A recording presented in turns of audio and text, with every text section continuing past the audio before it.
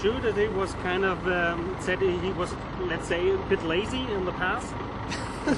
Yeah, I wouldn't say lazy. It's just Christian had a lot of back injuries, and he was always afraid that if he trained too hard that he would re-injure his back. And so this year we've had a chiropractor at every single race, every single day of competition, all year long, every single training camp, whatever. So and I said to him, listen, we'll have a chiropractor there for you always, but you have to really train hard. And so we took a risk, that maybe he'd re-injure his back, but that he's actually pushing himself each and every day now. So again, hopefully it works out.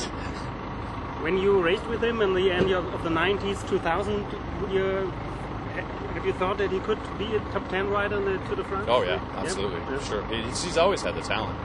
He's always had the talent to be a top 10 rider in the Tour de France. He's always had the talent to be a top 3 rider in the Tour de France. And maybe in the right circumstances, a little bit of luck, he'll be a rider in the top 1 of the Tour de France. We definitely need some luck for that, though.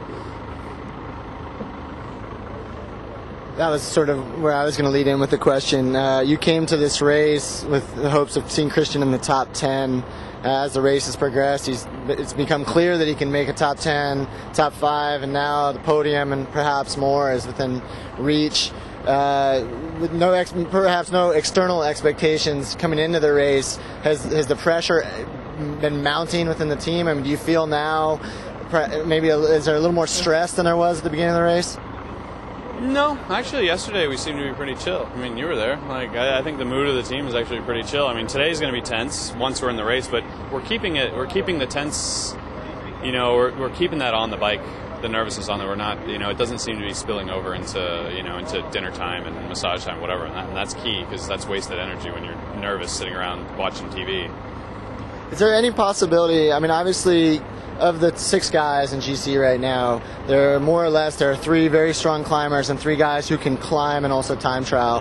CSC's got the numbers. Is there any possibility of seeing a little bit of collaboration with Christian, Menchoff, Evans, because they have a common interest to try to contain CSC? Yeah, no, I mean, I would think so, but I mean, we'll have to see out on the course, Yeah, but I mean, I would think so.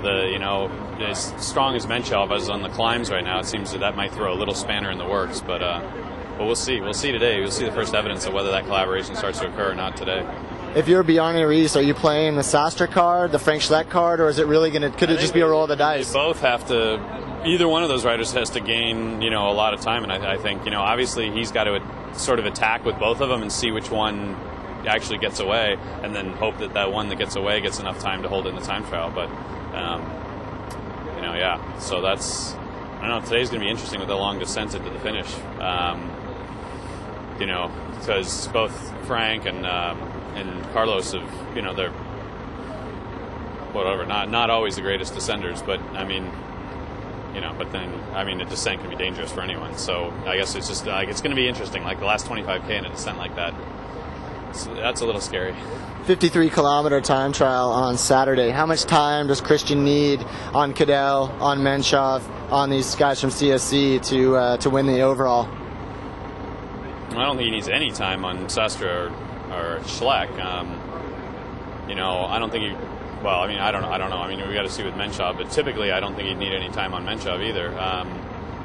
On Cadel, typically he would need a little bit, 20 seconds. But I don't. You never know. I mean, a 53K TT like that, slightly downhill and at the end of a race. I mean, you just never know. Guys are going to have great legs. Guys are going to have shit legs. I mean, it's hard to predict, at this point, who's going to be good and who's not. So.